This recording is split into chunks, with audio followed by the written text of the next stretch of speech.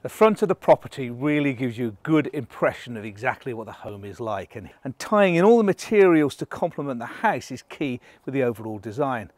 And looking out there, although the parking area is gravel, there's this lovely path that snakes all the way around the outside of the house. And look, it really does match. It is in fact Pavestone's limestone. The colour of this one is Abbey, which ties in really well with the brickwork. And if you look at the edge, it has its sawn finish, so you've got this lovely contemporary effect on one edge, yet very traditional from the top.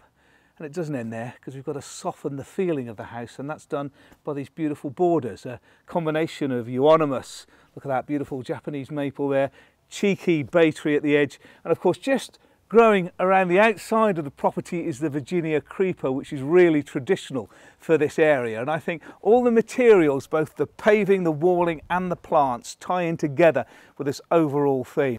For more information, just follow the link.